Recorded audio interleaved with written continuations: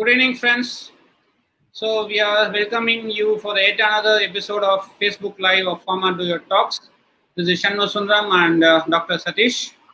So today's topic is going to be on pharma research. So I'll be starting my research career. Then Dr. Satish will be taking over it, and we are also a young researcher on the board as a guest for this particular show. So hope you all enjoy this, and it will be useful for the researchers, especially who is trying to publish journals, especially in Scopus Index or UGC type of journals. All those things are going to be there. And at the end of the show, last 10 minutes, we'll be showing a live presentation or live search of how we are going to, how the viewers can search or a researcher can search a journal in Scopus. So watch till end of the show. So that is for the day. This will be the protocol of the day, what we are going to do. So to start with, I started my research. Many may not believe. I started my research in the first year of my B.Pharm, because now in current era, many students are doing the research even in UG first year or second year. But in those days, we go back to 25 years back in 1996, because I was a first year B.Pharm student. That time, since my father was a librarian, he came with an offer that there is an association called Indian Association of Biomedical Scientists, and they are giving some UG research awards and encouraging paramedical students. The name of the award is P.S. Lalita Award. So P.S. Lalita was a veterinarian who was working in Madras Veterinary College, and she has initiated the award, and award was given by Indian Association of Biomedical Scientists. It is IABMS association. So I asked my father, I don't know how to do research, what is research, how can I do this and how can I do all those things. In that case, my father introduced me that time to my mentor, Dr. Venkatraman sir. The Venkatraman sir gave me a very small topic called as evaluate the base, oil base in Neeli Bringadi Thailam. He has given me 3 marketed products of Neeli Bringadi Thailam, and told me to evaluate the coconut oil base, the quality of the coconut oil base. So, and actually my professor was in tie-up with Medimix company. So he introduced me to go there and evaluate all these things, and introduced me to that time Medimix lab was there in Annanagar. So every day after college, I used to go to 4:30 or 5. I go to that lab, I work till 9 o'clock. This I did for 3 months. Then after 3 months, I made a report and I submitted to my professor. Professor corrected everything.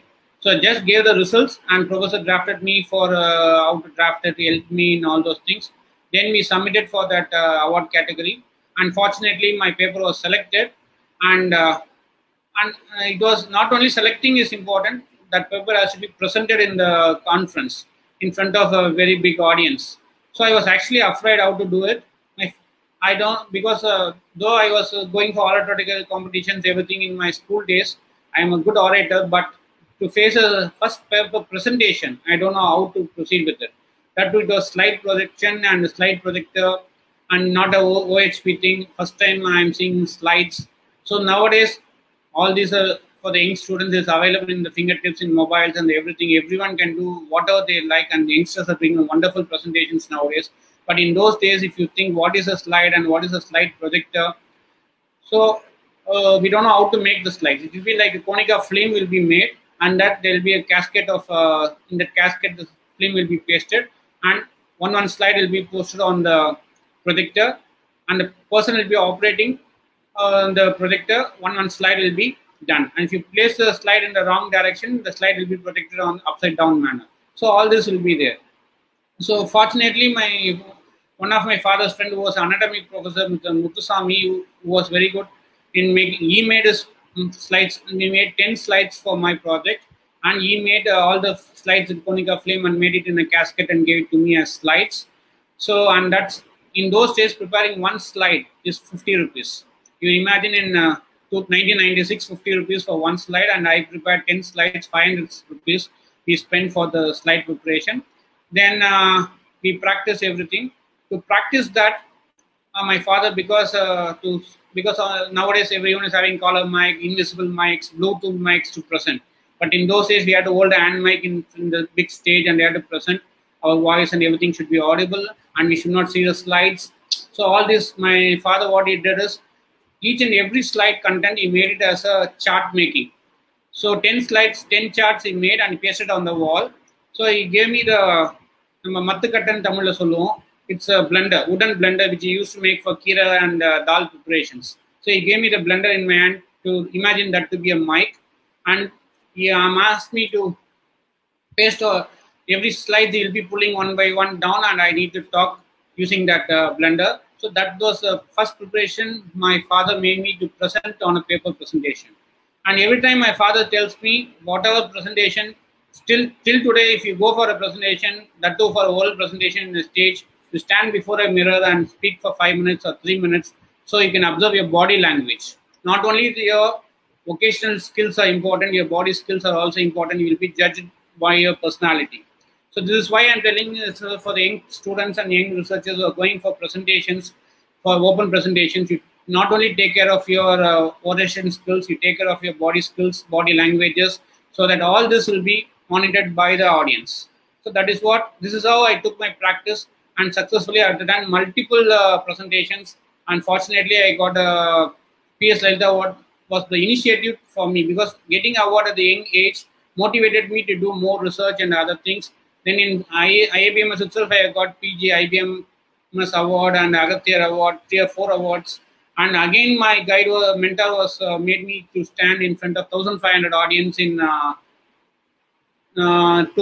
think it is in 2000, because it was an Ayurveda conference, and he made me to defend that one of the Ayurvedic product is defective. I don't want to say whatever it is now, but in front of 1,500 Ayurvedic physicians, I am defending that the particular product is defective. So, and everyone was shooting me like questions. Still, I remember it was in that big memorial hall in Chennai in Kenambet. So, Kalaivana Arangam. So, 1,500 audience. As a PG student, I am shaking my legs, but still I am able to answer to that, because my preparation both by my mentor and my father for doing that. And successfully, I got a second prize called as KK Purushothaman Memorial Award.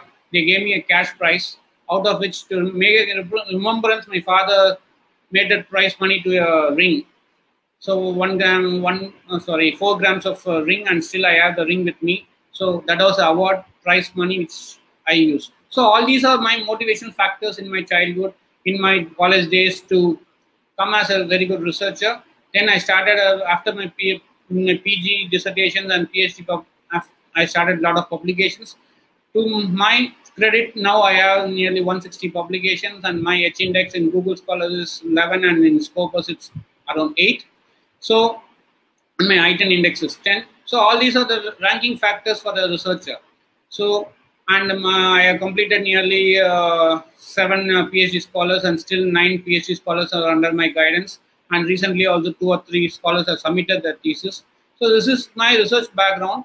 So when I became an academician, once I stepped into academics, my father first told me, since PS Lalita Award was a motivation factor in your life to become a good researcher, so what you think is, whenever you should also motivate your students, you should be like your mentor Venkatraman sir.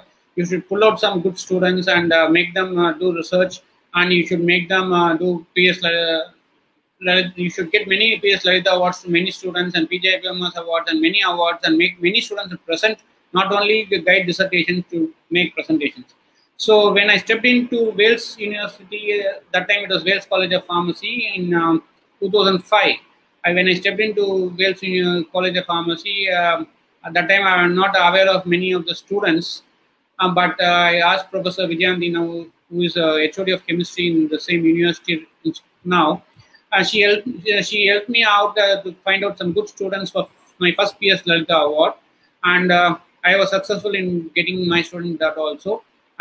Now I have guided many PS Lalita. Many of my PS Lalita students have got PS Lalita Award, PJIPMS Awards, and the Professor Satish and Professor Vijayanti Madam also guided many students for that.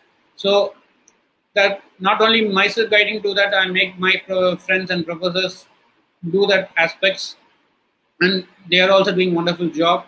So they are guiding a lot of students. They are making students present in a lot of conferences. This is how we motivate the students to do publications, paper presentations, oral and poster presentations. So that is my research career, and research journey is going on well. Now I switch over to Dr. Satish Kumar sir to talk about his research concept. Then we'll introduce the speaker of the day. That's it. Satish sir, your mic is in mute.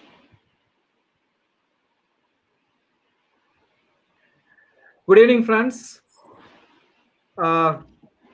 Very happy to meet you in all this beautiful evening of the Sunday. Today's episode is totally dedicated for the young researchers.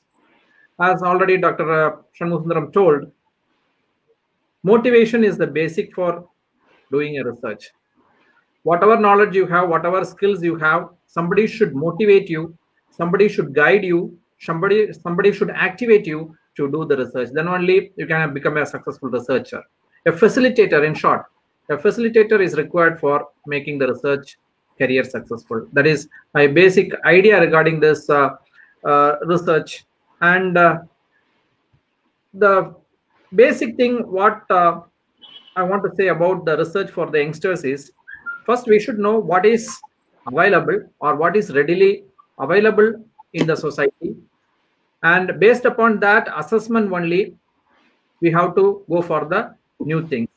Research is a seed for innovation. Research starts there somewhere and you will move on to the innovation. Finally, the end product of research may be an innovation. Not all researchers may lead to innovations, but in one way or other way it will help you to get new innovative products, new innovative ideas, new innovative pathways we can find. So all these indicate that there is a possibility of getting an innovation at the end of the research. So we should always start the research by doing some survey.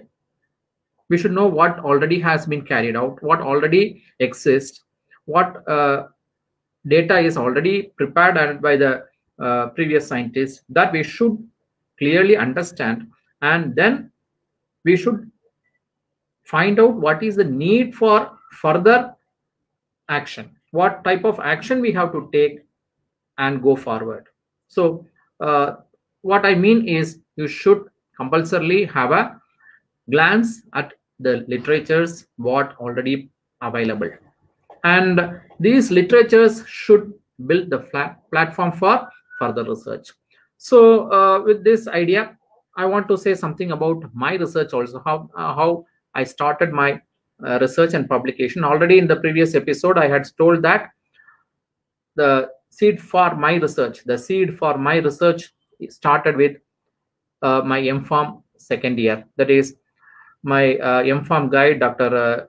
Rukmani madam, had given a article to me which is titled as Nanoparticle, a Novel Drug Delivery System. So on seeing that, that was the first time I'm hearing the word nanoparticle itself. Previously we are very familiar with microparticles, and a very simple thing we will read that nanotechnology is the order of the day, like that we'll read. But when I got that paper and read it, I understood that there is a lot of things that we can do. And my guide told at that time, we should always take a trendy topic for research. We should not take the old thing for research, old topics which is very much explored. Such type of topics we can avoid for research. There is nothing that we should not do that, but it is easy. If a new thing is adopted for research, then it will be very useful for you and very easier for you to move forward. Okay, so as per her guidance, I took nanoparticles for research, and I am the only person moving away from the normal drug delivery systems like tablets, capsules, and suppositories. Most of my batchmates are doing with that thing. And I faced a lot of hurdles because a lot of facilities are required for preparing nanoparticles. You may know, the sonicator is required, and cooling centrifuge. A lot of things are required for preparing nanoparticles, basic nanoparticles. I'm talking about 20 years back. So in that stage, preparing a nanoparticles was a very tough part for me. So that nanoparticles I successfully prepared and produced all the results to the guide. and she told now we should go for publication. I am very much shocked. What is this publication? What we prepared very well and got the results. Why should we publish it? What she is saying, I'm a little bit confused. Then she told that on that day I given one paper for you, which is an starting point for you, and you collect a lot of literatures. The literatures are all such publications. If you publish and you communicate to the people, then only others know that we had data work and such result we got. So she emphasized the importance of publication. Otherwise, I might not have published on that stage. So at the end of my second year M.Pharm, I communicated the paper to an international journal called Journal of Pharmacology, Pharmacy and Pharmacology. And there was an Italian-based journal. And I heard that most of the articles in that journals will be of from foreign authors. Only few papers will be communicated from India. So anyhow, as per the instruction of my guide, I communicated the article to the journal that is having a good impact factor. Also, I am not aware of that impact factor and all at that point of time. But now I understand that how much important that impact factor is. So I communicated the paper, and within 6 months, I got the reply. By the meantime, I had joined as a lecturer in some college and working. So I got the communication back to the old institution where I did my M.Pharm, and my guide had called me and told that your paper has been returned for small revisions. We have to make some smaller corrections. There is 1 or 2 English editing is required, and a few spelling mistakes are identified. You have to correct all those things, and you have to send it. So I again met the guide and made the corrections and communicated back to the journal. So that was my first publication. So why I'm saying about the first publication? The first publication is an international publication. I don't know that there are so many journals in India at that time, but only few journals I know, that Indian Journal of Pharmaceutical, Indian Journal of Pharmacy, like that few journals I know. But I could not have a clear idea that how many journals are there and how to publish in those Indian journals. But later stage, I understood that it is very easy to publish in Indian journals than international journals, because in international communication on those days, it will be going by airmail. The cost of the airmail is very high. If you have to send an communication, it will take around 200 rupees of one bundle of manuscript. And again, it comes for revision. Again, we have to send it back. So normal travel, that is delivery time for a airmail is around 15 to 20 days. So this itself was a big barrier for most of the publishers in international journals at that point of time.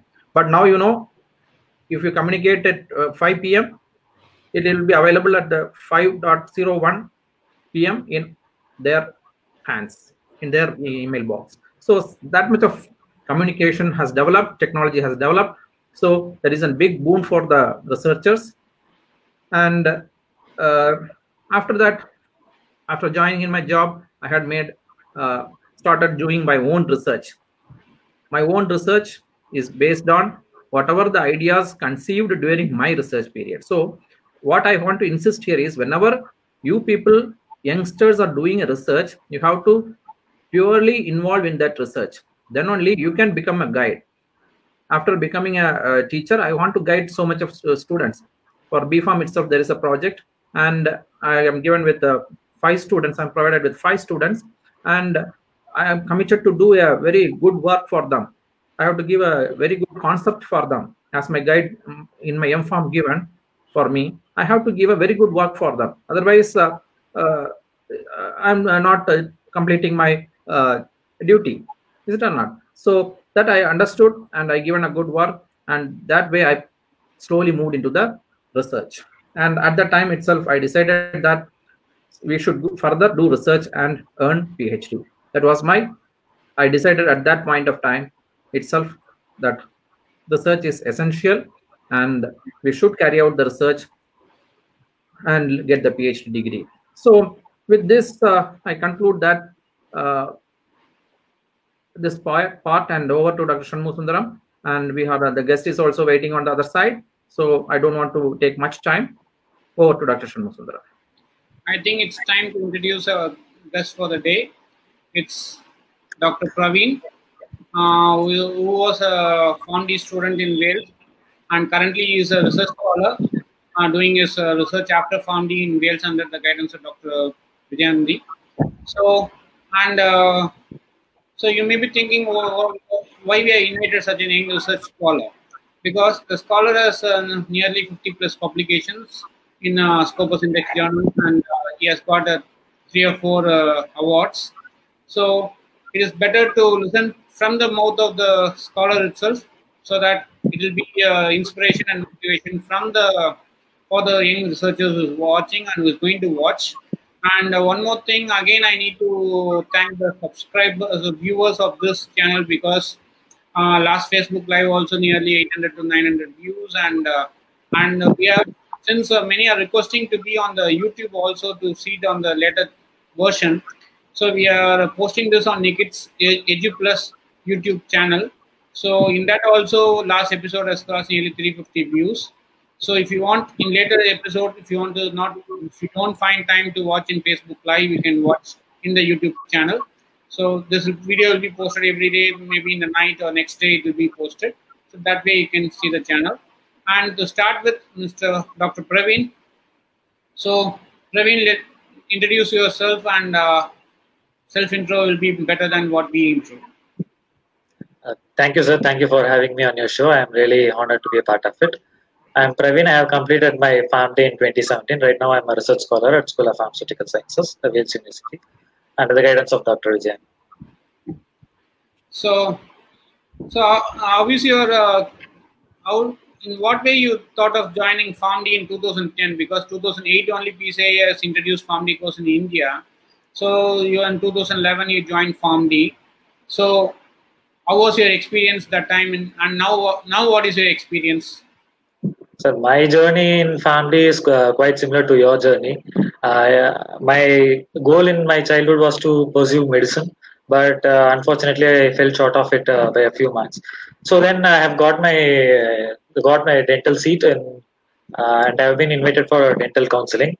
But my interest is more towards studying something that deals with the entire human system. So then I took my admission over here, and on August 3rd, I think we have our university open. That day, I received a counseling letter from Tamil Nadu MGR Medical University for dentistry. So I was very confused. Even my parents were confused, but they were too supportive of me. They told they are ready to support me in whatever decision I take. So in a confusion, I didn't know what to do. So that time, the next day, August 4th, the first working day for me in PharmD. After the classes got over, I went and met Vijayanandi ma'am. She's my guide now. I went and met her that day, and I told her, like, I have been invited for dental counseling, and what should I do, ma'am? I have a little idea whether I should continue with PharmD or whether I should go with the dental counseling. So Vijayanandi ma'am then explained me about both the courses, and she told me that if I continue doing PharmD, I will do well. So I went home. I told my parents that ma'am told like this, that I will do well if I continue doing PharmD. Then I didn't go attend the dental counseling. I just continued on with PharmD. So 9 years later, I think I have made the right decision, and I'm happy about what I have done. So my next question is, so many students have, because PharmD itself is a PG course, right? So many it's because a long 6 years.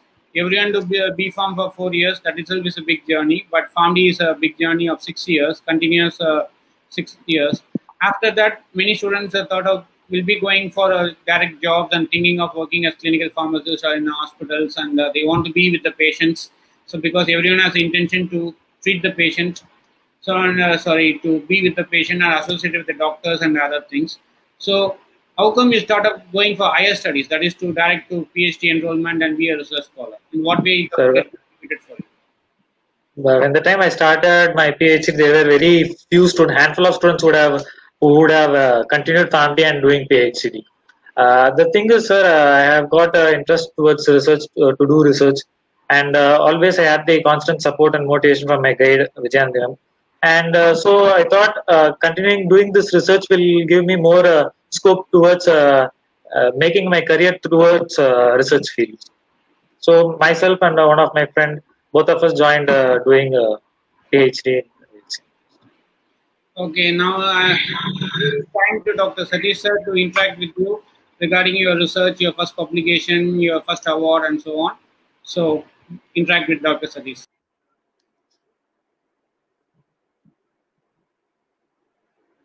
Hello, Dr. Praveen.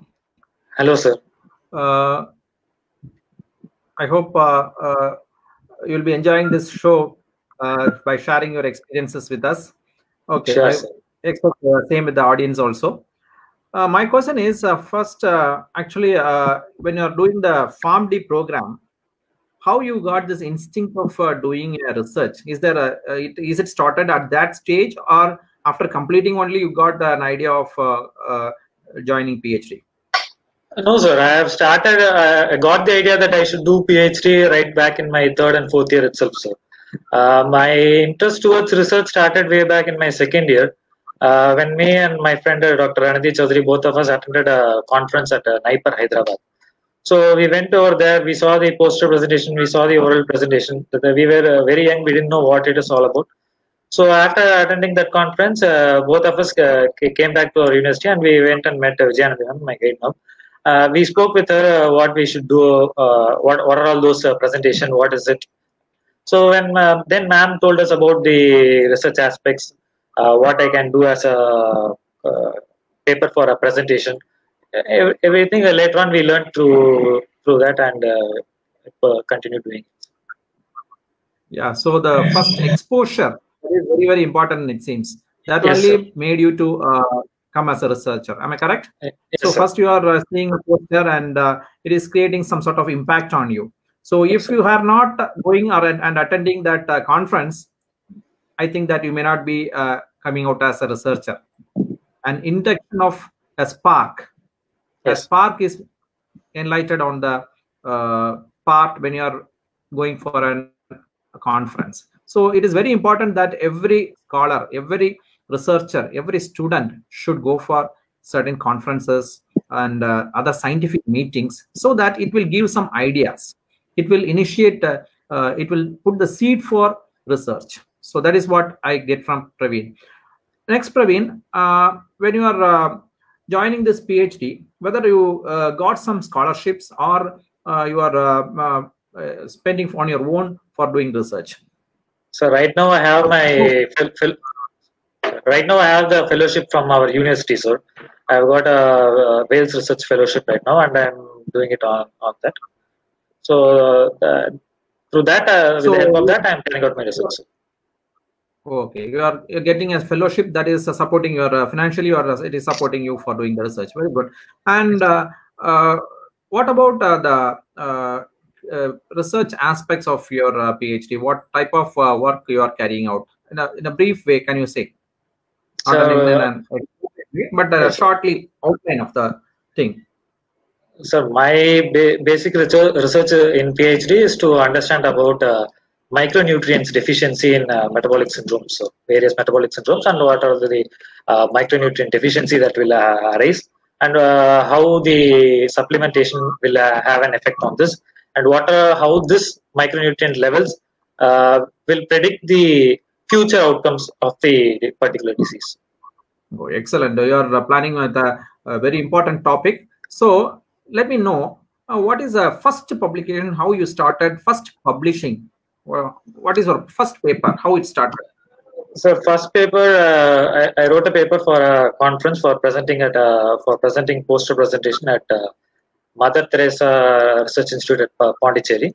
So for presenting my poster over there, I wrote my first paper, and that paper got published by the sponsor of that conference itself, sir. It is not a Scopus Index journal, although, but that was my first ever paper, and that was the hardest ever paper that I have written. It took me so long. That was a narrative review on a combination drug therapy in specific type of cancer.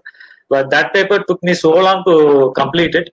But only because of that paper, I feel it is quite easy these days that I could able to write. I could able to use the resources that are available to write the paper.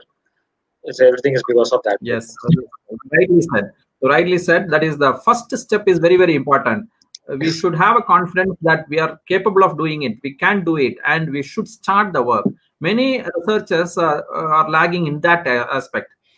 Even though they know how to write and how to prepare an article, still they are keeping it aside and doing other works without communicating them to the journal office. So unless we try, this is just like throwing a stone to the mango. Sometimes the paper may be rejected, but we should take the comments of the reviewers and we should correct it, and then we should we can resend it. But instead of that, if you are keeping it in your own table, it is not going to help anybody. Your research will not be exposed to others. So you always keep in mind that every work you carry out should be communicated to a journal, or it should be presented in a conference. That should be a instinct that every research scholar should have.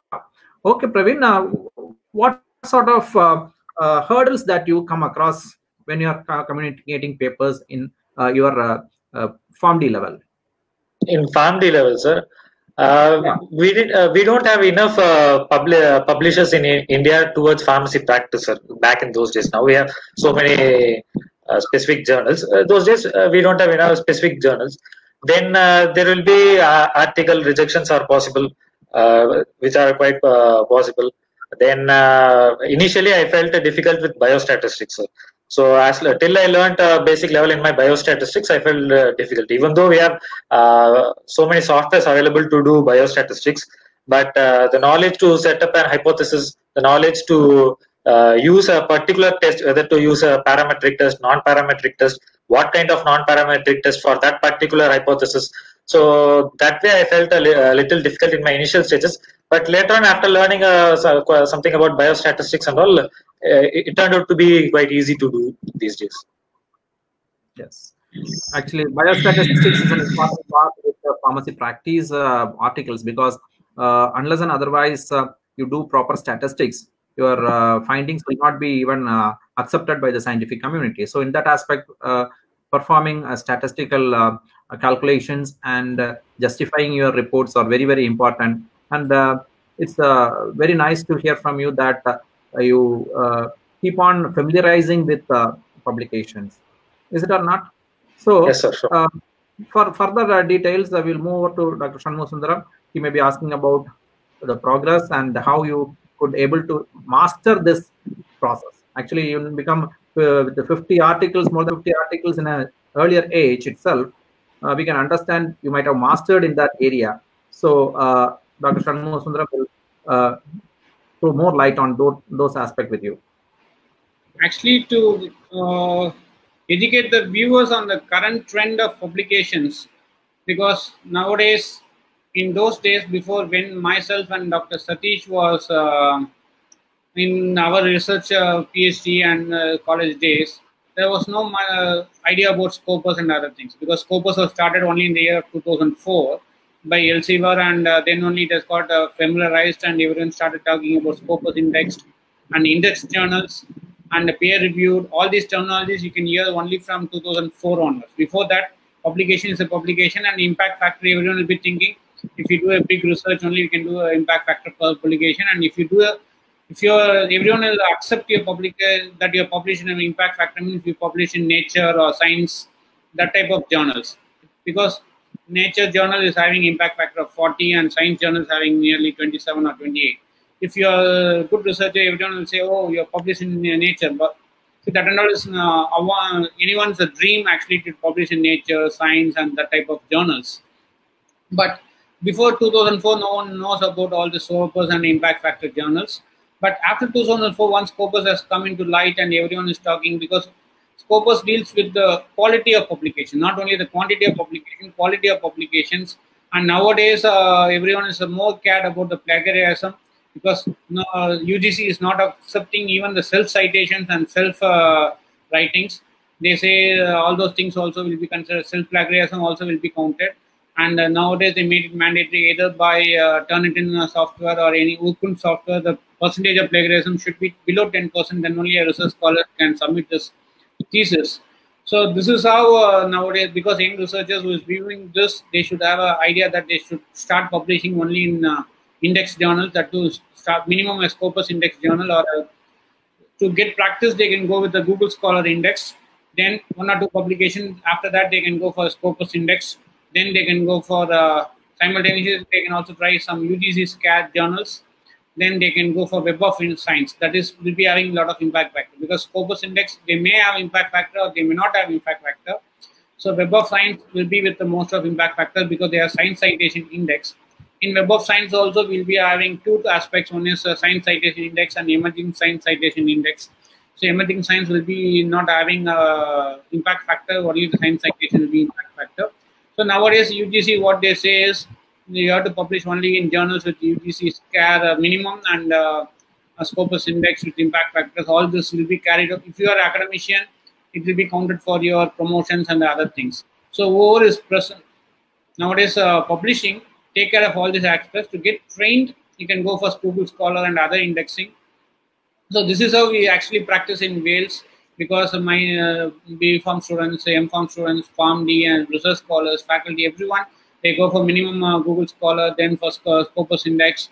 And because in NIR ranking also, that was one of the factors where we scored a good score, by which in last 2 to 3 days back, when the Ministry of Higher MHRD has released the NIR ranking for Wales, we are in pharmacy, and throughout India we have come out with the 43rd rank. So in top 50 institutions, research was one of the prime factor to achieve that feat.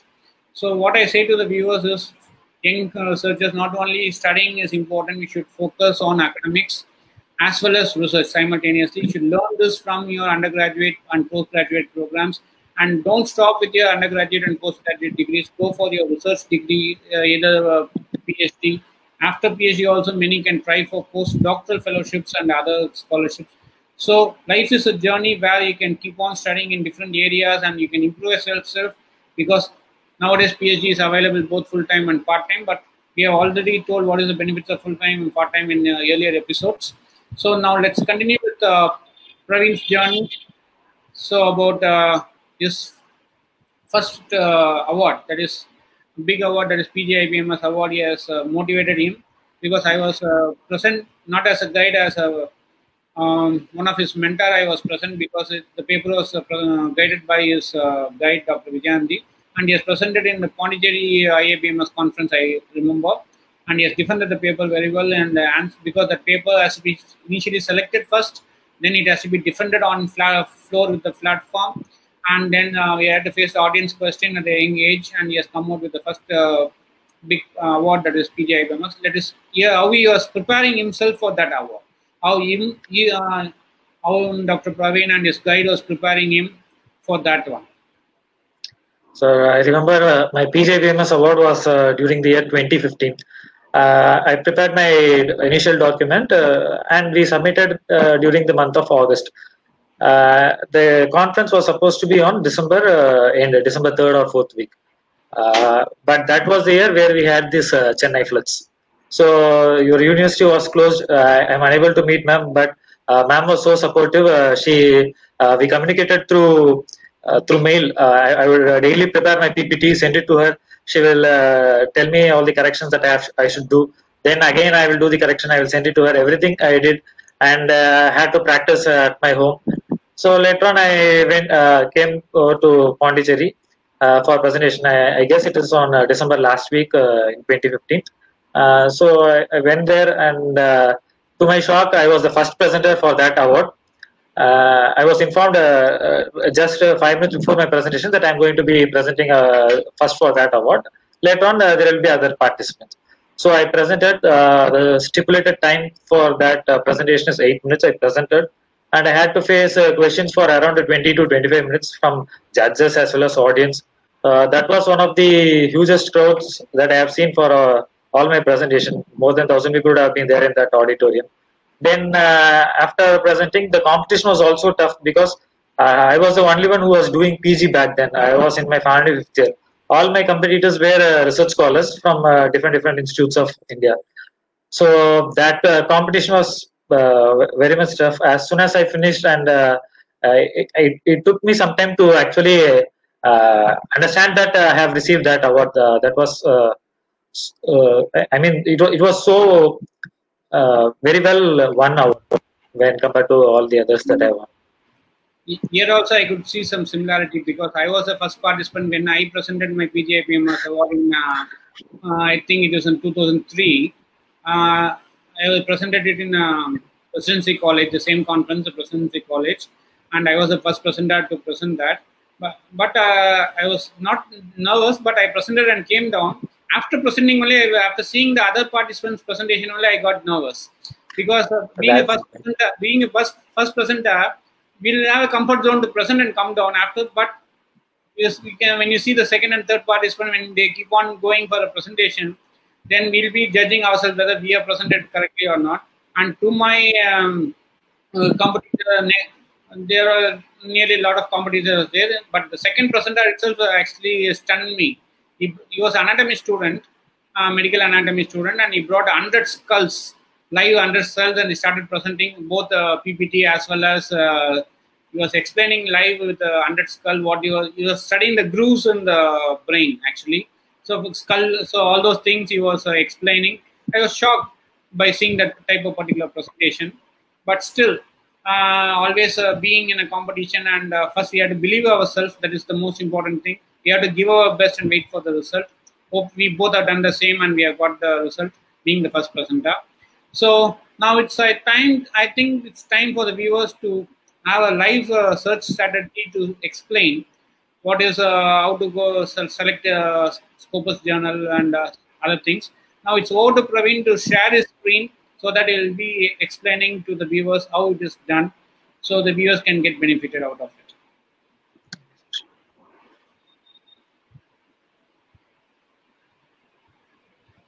Hi everyone. Now we will see about some of the key aspects while writing a paper publication.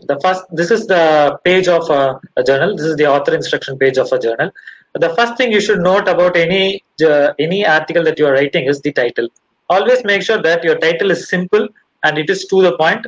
Do not deviate from your main outcome of your work. Have a simple title.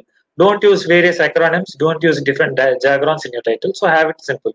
As soon as you finish your title, go for writing the body of the manuscript. Don't write abstract as soon as you complete your title.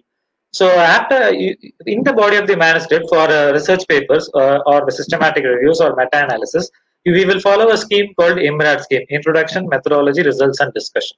So you can follow that pattern to write the manuscript body. After completing the body of the manuscript, you can write your abstract. So the abstract is the thing that reviewer as well as editor first reads in your paper. So you must be very careful while writing the abstract. Certain journals will have a certain abstract format. For example, this journal includes both structured as well as non-structured abstract. Certain journal will include only structured abstracts. So there will be word limits, etc. You should have an idea about writing the abstract. Then the next important thing and the most important thing is keywords. Keywords are something that gives you the visibility of your work. Once your paper gets published, it is depending upon the keywords that your paper can be viewed by other researchers. So always choose keywords from something called medical subject headings. You can see this is the medical subject headings website. It is a PubMed based website. This is the medical subject heading website. This is like a thesaurus or dictionary type website for biomedical sciences as well as life sciences. So here you can give your topic, the topic you are interested in. For example, I have written vomiting in pregnancy. So the suitable keyword for me will be hyperemesis gravidarum. So you can try different topic and you can get the suitable keyword that you can use. For example, I have chosen hand washing. The appropriate keyword here will be hand disinfection. So choosing a keyword is the most important thing, because every researcher, while searching in PubMed, they will use only the medical subject headings to find the literatures for their research. So make sure that you always choose a keyword from medical subject heading. The next and the most important thing about research publication is the references. While you write the references, you have various software these days, such as Zotero, Mendeley, etc., to track your references. But every journal will have a specific style. Particular journal has a style called Vancouver style. Some journals will have MLA style, some will have APA style, some will have Harvard style. You have to go through the author instruction top to bottom to understand what style of references that you will use in your paper. So these are some of the things that you should have in your mind while preparing a manuscript. So once you submit a manuscript, what will happen is it will go to the editor. The editor will initially review the paper. The editor can very well reject your paper. As Satish sir said, you can submit at 5 p.m. It will reach your the editor by 5:1. The editor can reject your paper by 5:3 itself, provided your paper must have certain criteria that it should follow. There are 4 important things that you should have in your mind while submitting a paper for publication. The first thing you should have in your mind is plagiarism. Make sure, as sir said, make sure your plagiarism content is less than 10%. Always cite the sources from which you have adapted. Always try writing your manuscript in a different way, in a new way, so that you will get a lesser plagiarized content. The second thing is always follow the author instructions. For example, this is an author instruction of a journal. 100% adhere to the author instruction of the journal. If they have given a font size, follow that font size. If they have given some content to be in bold font, make that content to be in bold font. You 100% adhere to the author instructions. And the third thing is you should have a novel concept. A novel concept is the thing that will get your paper published. A well-known concept, if you're submitting again and again, no editor will be ready to publish. You should either have a novel idea or a novel methodology to prove that idea. Something should be novel in your publication. The fourth and the final thing is that your manuscript must match the scope of the journal. For example, I have chosen one of the PubMed index journal here. You can see this journal publishes only the manuscripts with in vitro studies or animal studies, preclinical studies of tropical diseases. So every journal will have certain specific scope. Make sure that you submit a paper with that particular scope of the journal. You always check with the scope of the journal. So following these 4 things, like avoiding plagiarism, adhering to the author instructions, adhering to the scope of the journal, and having a novel concept will get your article through the editorial phase. Once your article goes to the editorial phase, it will go to the reviewer phase. So if your article reaches reviewer phase, we cannot do anything. We have to wait for the reviewer comments. A reviewer can either accept your publication, can reject, can give revisions to your publication. Even if a reviewer rejects your journal, you will have a reviewer comments. You will have a feedback, first-hand feedback of your work. So you can either incorporate those feedback in your work. If you find it is suitable, it will boost your paper. You can incorporate all those things in your paper, and then you can submit it to a next journal. So these are some of the important things that you should have in your mind before submitting the paper for publication. The next thing is, how do you choose a journal for publication? So this is one of the most important thing, as both sirs were discussing about publication in index journals. So the first thing that you should have in your mind is, as a starter, as a researcher, you should always start with Scopus. Scopus should be your first criteria. Following Scopus, you can go for Web of Sciences. In Web of Sciences, we have both Emerging Source Citation Index and Science Citation Index Expanded. This Science Citation Index Expanded is the pinnacle for any researcher to have a paper published in it. When you are in Science Citation Index publication league, you have to think about the impact factor. We can talk about this later. Right now, this is the Scopus homepage. Here you can see 2 different things. One is the author search, the other thing is sources. You have to select these sources. Here you will have a list of journals. For example, there are 41,154 results here. So the first thing you should do as a researcher to find out the selected journal is, you have to download this Scopus sources list. We have a option for downloading. Once you download it, you will get an Excel sheet. You can see this Excel sheet has almost every journal that is indexed in Scopus. Here I have used some of the filters to include only the journal that are of pharmacology and pharmaceutical sciences, and make sure that you choose only the active journals. So here you can choose the journal depending upon your research. You can choose any of these journals depending upon your research, whether you are doing it in a clinical pharmacy or in a hospital pharmacy or pharmacokinetics. You have various journals pertaining to your research. So after selecting this, you should check this in the website also. The reason being is, this Scopus sources list, this Excel spreadsheet is published only few times a year. So you have to check these things in the website also. For example, I am checking the clinical pharmacokinetics journal.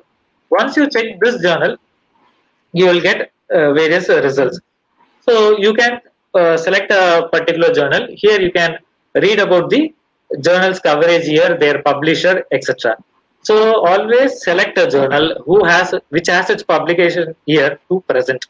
So these journals are the journals that are currently indexed in Scopus. You can also cross check it here also in Scopus content coverage whether there are publications of 2020. Then you can submit a paper in this journal. So always choose a Scopus index journal. Being a researcher in India, you have to adhere to the guidelines given by University Grants Commission. They have given a specific list called UGC Care List. So there are two different lists of journals that are published in India. So here in UGC, you can search over here, or you can check it in the both the list. So UGC has given two different lists. The first list is the journals that are being selected by UGC directly. The second list here is the journals that are being extracted from Web of Sciences and Scopus. Recently, the UGC Care List has removed certain journals from Scopus from its criteria. So these are some of the journals that are removed from the UGC Care List, some of the Scopus index journals that are removed from the UGC Care List. So always make sure that your paper is in both Scopus index as well as in UGC Care List also. These are the first things that you should know for your initial publications. So when you grow in publications, you can try at Web of Sciences. Basically, Web of Sciences have 4 different core collections. One is Emerging Sources Citation Index, the ESCI, which is the basic level in Web of Sciences. Then there are Arts and Science, Humanities Citation Index, Social Sciences Citation Index, and Science Citation Index expanded. These Social Science Citation Index and Arts and Humanities are concerned to that particular field. For biomedical science researchers and life science researchers, these two are the most important thing. The Emerging Sources Citation Index and Science Citation Index expanded.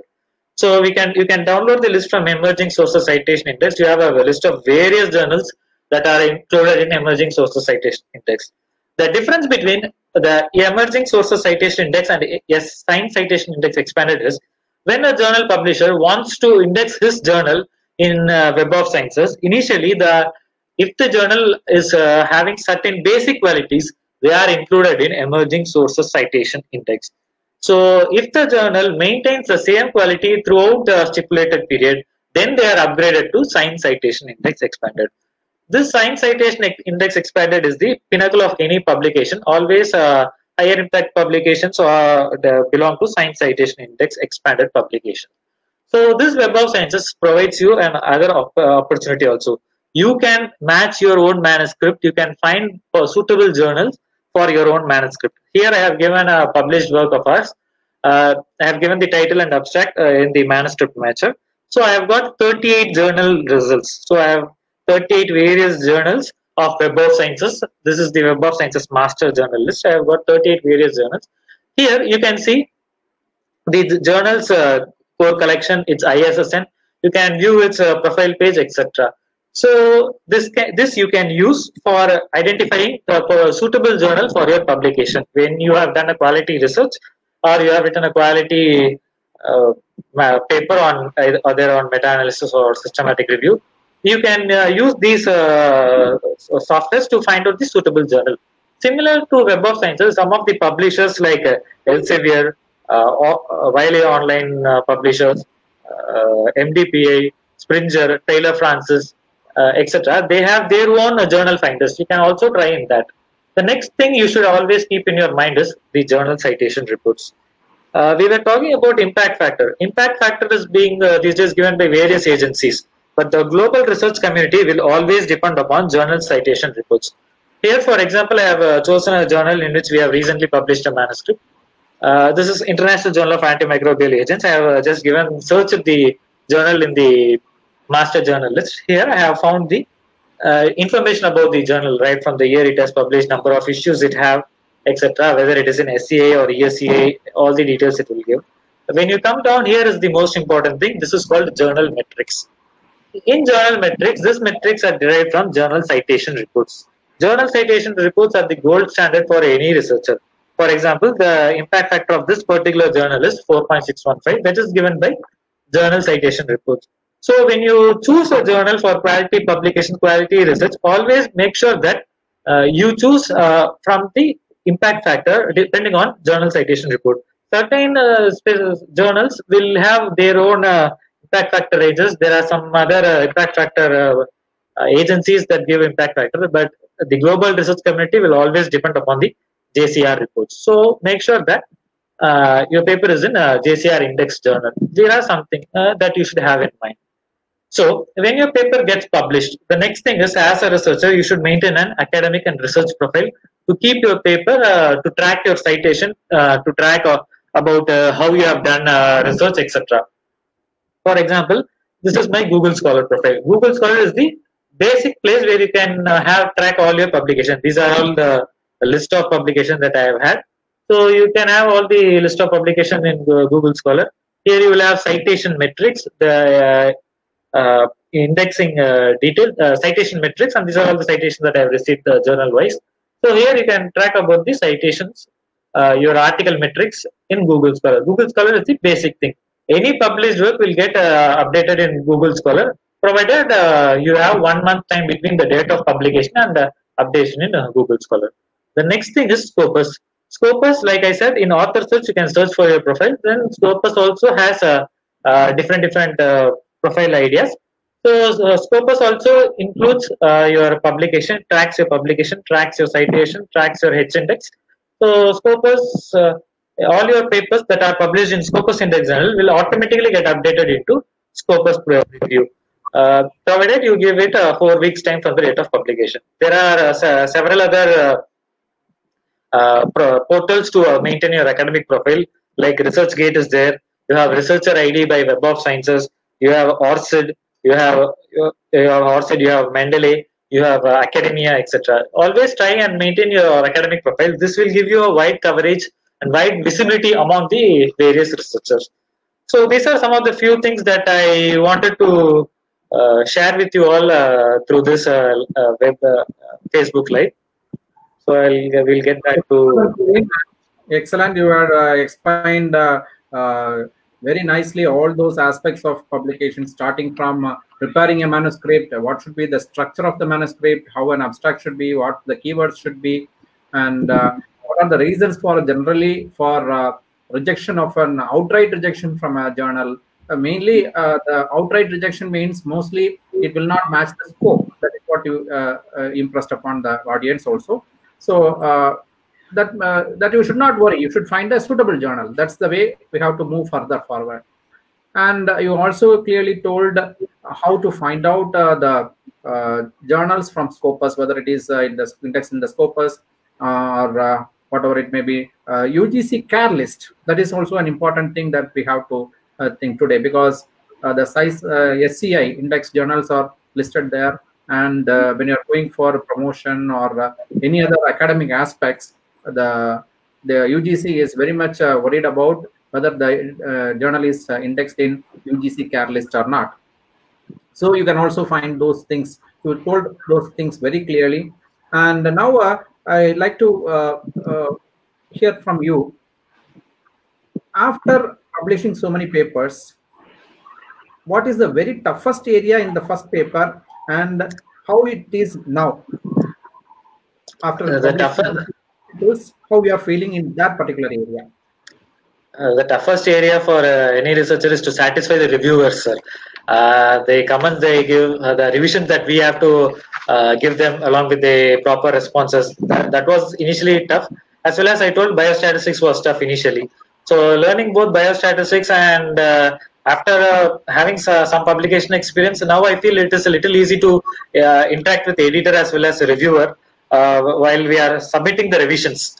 We can stress upon our own point. We cannot always agree to all these suggestions of reviewers. We have our own concept also. So to explain it, it is now easy. Initially, it felt a little difficult. Yes, Praveen, as you told, there is always a chance for the author for rebuttals also. If you are not convinced with the reviewer comment, you can also write an argument, or you can raise an argument if you feel that and you confirm that your point is correct. That possibility is always there for most of the journals. and no need to worry for that. And one more thing I wish to hear from you is what is your further proposed idea? What is your perspective after completion of PhD? Because so So many you want to continue as a researcher, or you want to become an academician, or what is your perspective in your life to become? my passion is always to be an academician, sir. Being an academician, also we can do quality research. There are wide scope to do quality research as an academician. So I have seen people in our university itself doing very good research. So my aim is to have an academic career doing quality research. That is my basic aim. Over to Shanmugaratnam, sir. Thank you. Yeah, thank you, Praveen. It was really a nice presentation for the viewers because many may not be knowing how to select a proper journal. Nowadays, selecting a Google Scholar or Scopus or something like that. We have covered all those areas in nearly 15 minutes of time, and it will be very useful for the users. Here, I want to add a point to the viewers is that currently many will be using and accommodated to Microsoft Office and Word. MS, everyone, if you want to type, you will be going only for a MS Word. So, but my suggestion when you write a research paper in the current concept is you can use Google Docs. Why? Because simultaneously you can share your manuscript or preparing paper with your mentor or your guide, so that how you are progressing, the same thing it can be reviewed by the guide. So because in MS Word we have to prepare the full manuscript, all the 10 pages, then you have to submit to the guide, and then guide has to correct. So the guide will be because they may be busy in doing all those corrections and later. So you may not be getting a rapport with the guide. But what I have seen is you can use a Google Docs where simultaneously the guide and student can prepare the papers simultaneously, so that the paper will be prepared easily. That is one of the things. And one more, actually, Google Docs has a lot of add-on features. As you said, the Zotero, Mendeley, everything, and that can be added as an add-on feature. And one more feature is also the paper filing. So a lot of add-on features are there, which is for especially bibliographic purposes, citations, and for references. Because each journal, one will go for Harvard style, one will go for Vancouver style, one will be with the UK style. So it is confusing for the young researchers to follow which style.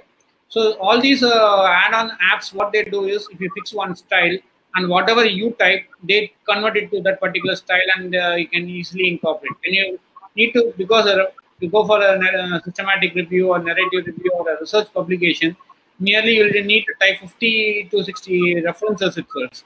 So that is a very tough task, because mostly when you are not, as you said in the author instructions, when you not compile to the author instruction, first area, immediately the researcher will send us, you are not, the reference area is not correct. So reference is not, you have followed this type of referencing, and we'll quote number of references. Number of 5 reference is not correct, number 10 is not correct, number 12 is not correct. But now by using all these apps like Mendeley, Zotero, and many are free actually. So that too in the Google Docs itself, it's an add-on feature. Whenever you do this, what happens is, if you type if you fix one style and start typing it, automatically all your 50 references will be done. And similarly, the additional option is, if you don't have a proper site page number or index or whatever you call the issue volume number of a journal, online itself using those apps, you can search that particular journal and get the correct reference. It will be incorporated automatically into the version. That is also one of the things there, because automatic searching and those apps will give us the correct data instead of what we are doing it. And the guide also can, before also you can check, because what these apps are doing is, after if you type the manuscript in Google Docs or 50 references or something, each reference, if you keep at the end, if you keep the mouse, it will show it is in Mango style or not, or Albert style or not, by which we can recheck before submitting the thing. And any student or researcher who is submitting a paper, they have to check the author guidelines or checklist of that particular journal, because they need not think they may have communicated earlier to some journal and they may be communicating simultaneously to other journals. But what happens is that what they do is they should not have the checklist of A journal to the B, because A journal will have a different checklist and B journal will have a different checklist. Similarly, some journal will have a surname first, some journals will have a first name first. All those things will be there for the thing. All these things researchers should take care. And one more thing in Google Docs for the guides who are doing it. Because why I'm specifying that is for correcting the, because of guides, they can use a add-on feature called as Kaizena, Kaizena. What this Kaizena is going to do is you can do a live comment. Actually, normally in MS Office and other in Google Docs also, the guides or who is correcting your manuscript, or they can comment, they can mark the highlight that particular point, and they can comment on the comment box. But the student may not be understanding what the comment is made by the guide, or comment is made by the mentor. But what this Kaizena does is, Kaizena can be operated in 3 modes. One is we can do it as a normal comment as usual, what we do for the MS Office or Google Docs. The second one, the guide can speak directly about that particular point. I am expecting so and so, and you have made this mistakes. Correct. They can record a voice comment. That is a add-on feature is there. So the student can clearly understand what the guide wants, what type of correction the guide is expecting from the student, research scholar.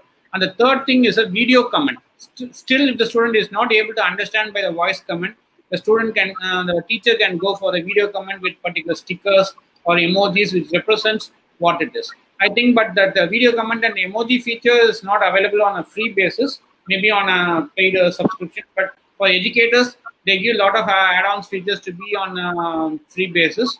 But the first two, that is one is with the voice comment as well as with the normal comment, is free.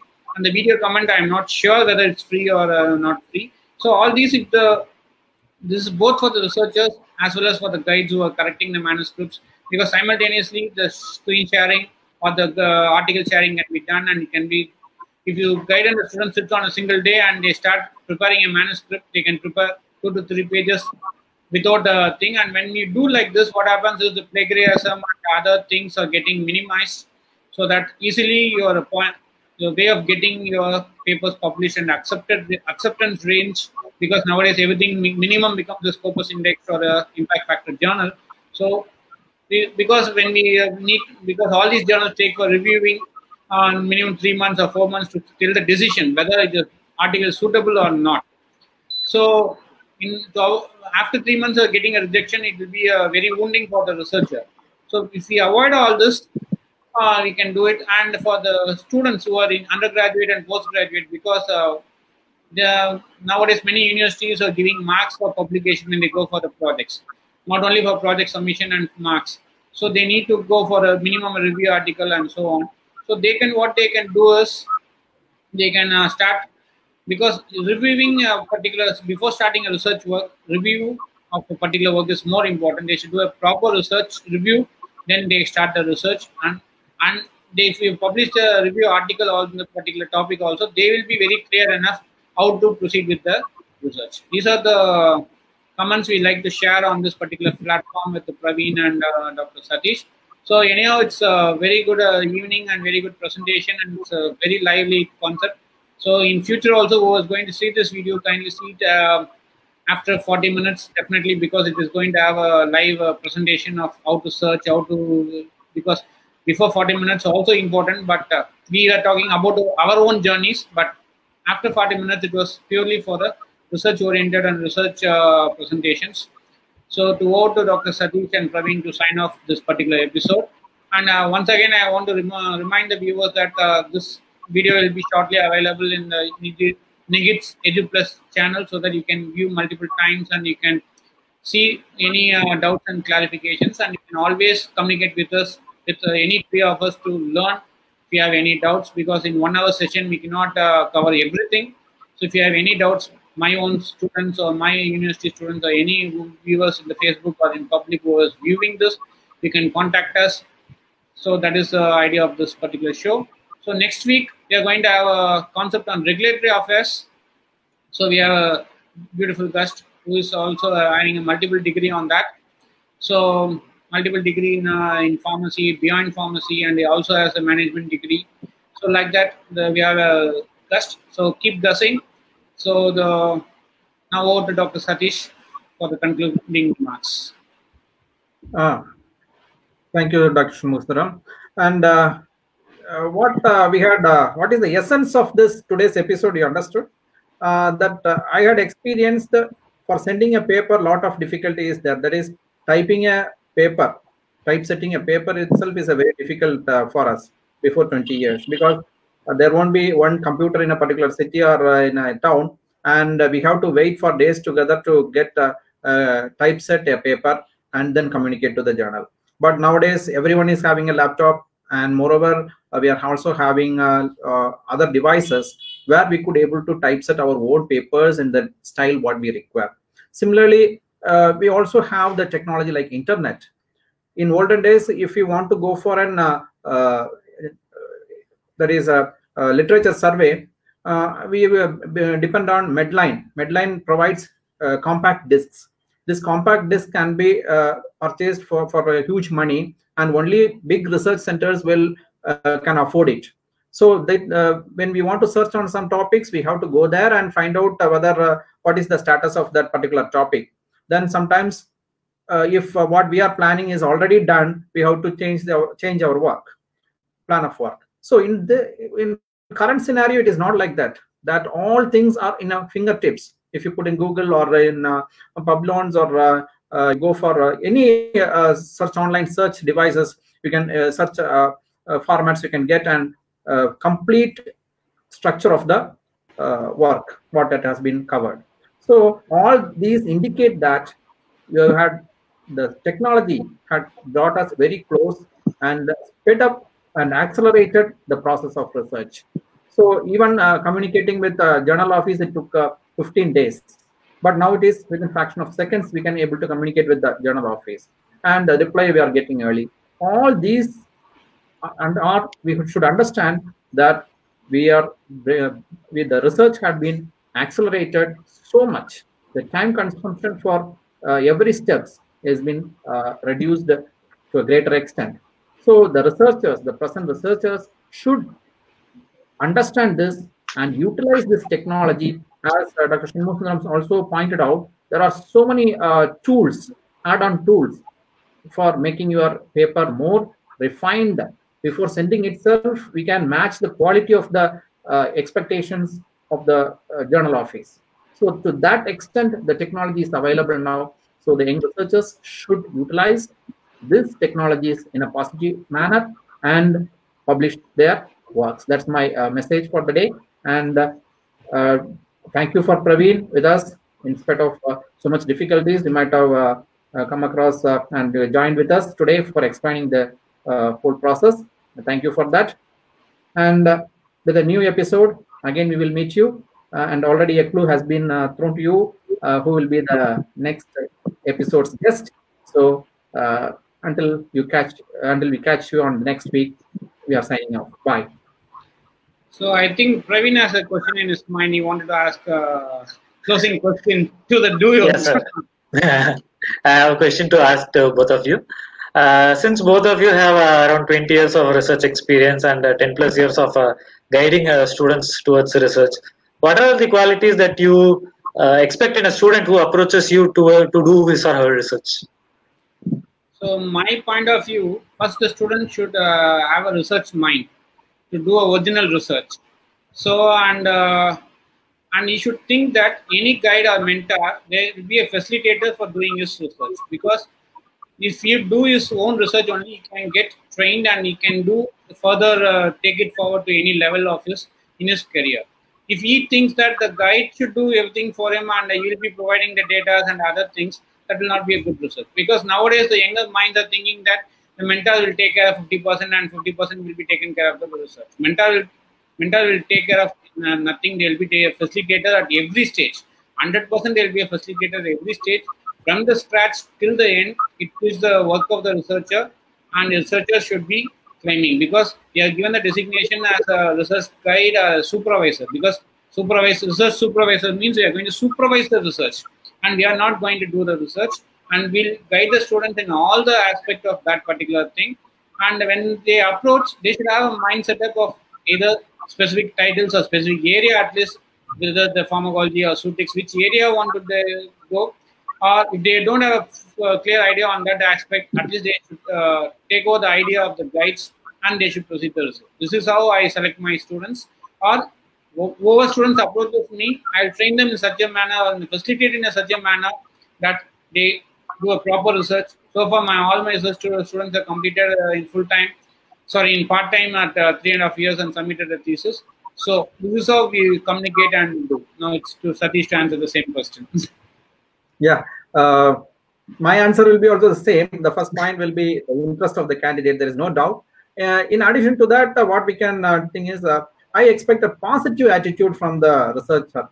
When we are doing research, every data will not be always positive. There may be some negative results we will get.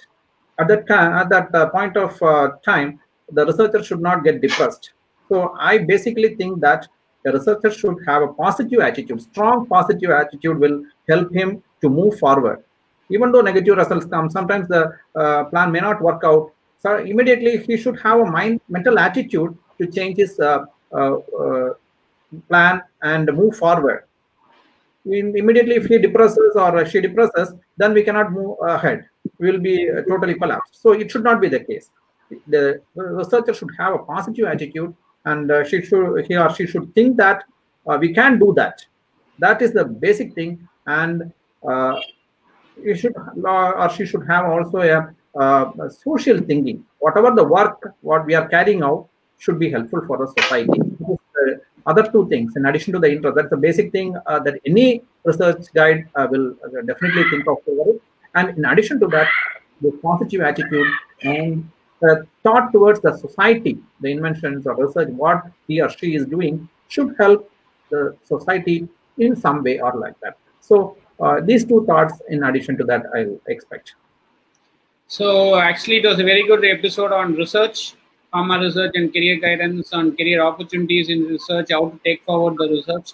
So Pharma, we are signing off for tonight, and let us meet next week. All of you catch us live again on next week with the regulatory affairs episode. Good night. Bye-bye. See you. Bye.